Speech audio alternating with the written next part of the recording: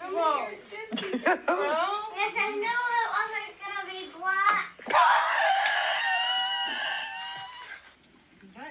This child might be surprised to hear that it can take up to a few months for a fresh human's melanin to come through. In fact, it can take them up to 6 months to reach their final colour, but why is that? Well, melanin protects from sunlight by absorbing harmful UVA, B and C rays, avoiding them reaching deeper skin layers to then go and cause DNA damage. Now, this is an adaptive response to provide an evolutionary advantage in areas of higher sunlight levels, and fresh humans wouldn't be exposed to much of that during their 9-month involuntary incarceration in the womb. But as they're released into the world and their skin cells mature, then it can start producing the genetic potential that the cells were able to, as well as increasing the numbers of blood vessels, which can also give the skin this pinkish hue. Fathers should definitely know this as well to avoid any suspicions of infidelity.